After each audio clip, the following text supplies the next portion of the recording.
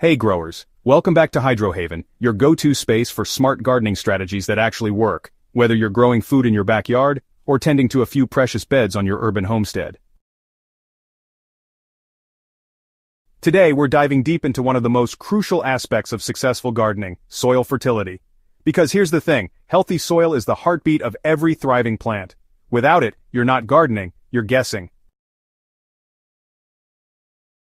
So, if you've ever stood over your garden beds wondering why your veggies are stunted, your flowers just won't bloom, or your harvest is half what you expected, chances are the soil is trying to tell you something. Let's fix that. In this guide, I'll show you 10 real impactful ways to improve soil fertility, followed by 7 powerful plants that actually enhance soil quality just by growing in it. Ready to turn your soil into a powerhouse of life? Let's get right into it. Every farmer and gardener should get comfortable with the concept of feeding the soil, not just the plants. Organic matter, like compost, aged manure, or leaf mold, does exactly that. When you add organic material, you're introducing a buffet of nutrients and beneficial microbes. These microscopic allies break down the matter into forms your plants can absorb. Plus, it helps with moisture retention, improves drainage, and gives soil that rich, crumbly texture every grower dreams of. Cover crops aren't just for large-scale farms. Even a small plot can benefit from growing crops like rye, clover, or vetch during the off-season. These crops do 2 major things. They prevent erosion and add organic nitrogen into the soil. Once the season turns, simply chop them down and let them decompose right into the soil. It's like adding slow-release fertilizer straight from nature. Tilling might seem like a necessary evil, but it's often more harmful than helpful. Repeated tilling breaks down soil structure and disrupts the web of life under the surface. By switching to no-till or low-till gardening, you're allowing beneficial fungi, worms, and microbes to thrive and naturally build fertile soil over time. You'll be amazed at how loose, dark, and alive your soil becomes. Think of compost tea as a probiotic for your soil. It's packed with microbial life that boosts plant health and strengthens root systems. Brew your own by soaking finished compost in water for a day or 2, then apply it directly to the soil or as a foliar spray. This keeps your garden alive with microscopic action that translates to visible results. Even the most fertile-looking soil can be depleted of minerals. That's where rock dust comes in. Basalt, glacial, or granite dust add a broad spectrum of trace minerals that help with root development, photosynthesis, and overall plant vigor. Use it sparingly, it's potent, and always mix it into your compost or topsoil. Fertility is more than nutrients, it's about availability. If your soil is too acidic or too alkaline, plants won't be able to access what's already there. Most vegetables thrive in a pH range between 6.0 and 7.0. Get a soil test done and make gentle corrections using lime to raise pH or sulfur to lower it. Balanced pH unlocks fertility like a key in a lock. Growing the same crop in the same place year after year leads to nutrient depletion and soil fatigue.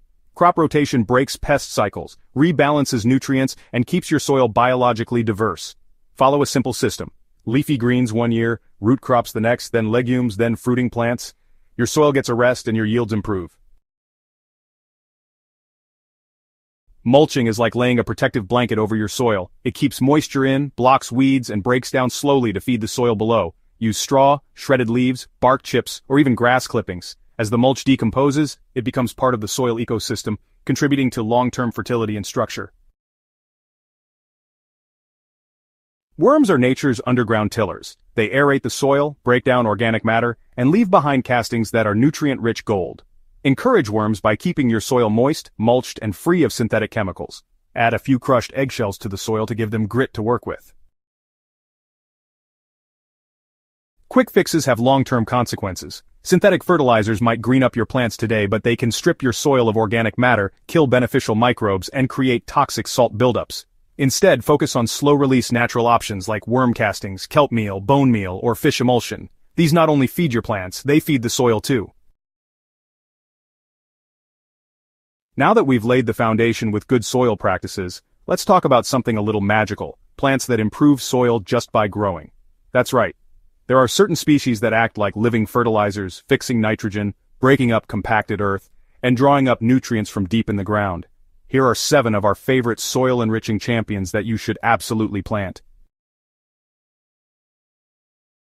Sunflowers aren't just pretty faces. Their deep taproots break through compacted soils and pull nutrients like calcium and potassium to the surface.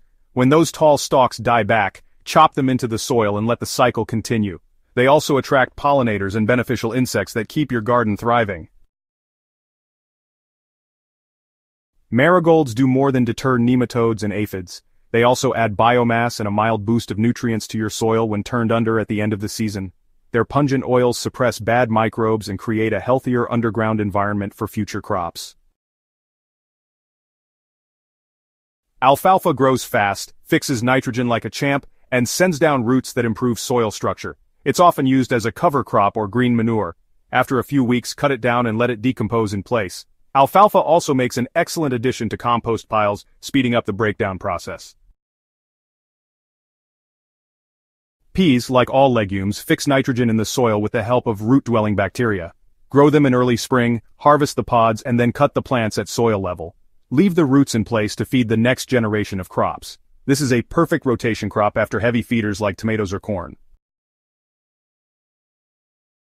Clover's low-growing nature makes it perfect as a ground cover or companion plant. It prevents erosion, fixes nitrogen, and crowds out weeds. White clover especially thrives in tight spots and shady edges, giving even the least used parts of your garden a soil-boosting upgrade.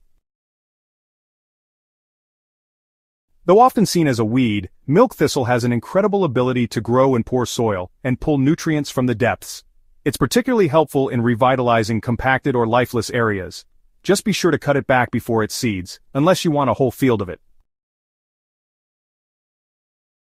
Lupine combines form and function with its nitrogen-fixing roots and stunning flowers. It's ideal for rejuvenating tired flower beds or borders. As it grows, it partners with soil bacteria to enrich the ground, making it easier for other plants to thrive in the seasons to come. So there you have it, 10 powerful ways to boost your soil's fertility and 7 plants that naturally improve soil health just by doing their thing. Whether you're working a large homestead or a handful of raised beds, these strategies work. They're timeless, proven, and accessible to every grower who wants better harvests and healthier plants without relying on chemicals. If this guide helped you think differently about your soil, don't forget to subscribe to Hydro Haven for more hands-on, no-fluff gardening wisdom. Share this video with a fellow grower who's struggling with poor soil. We're all in this together. Your garden is only as good as the soil beneath it. Treat it well, and it'll feed you for life. See you in the next one, and as always, keep growing smarter.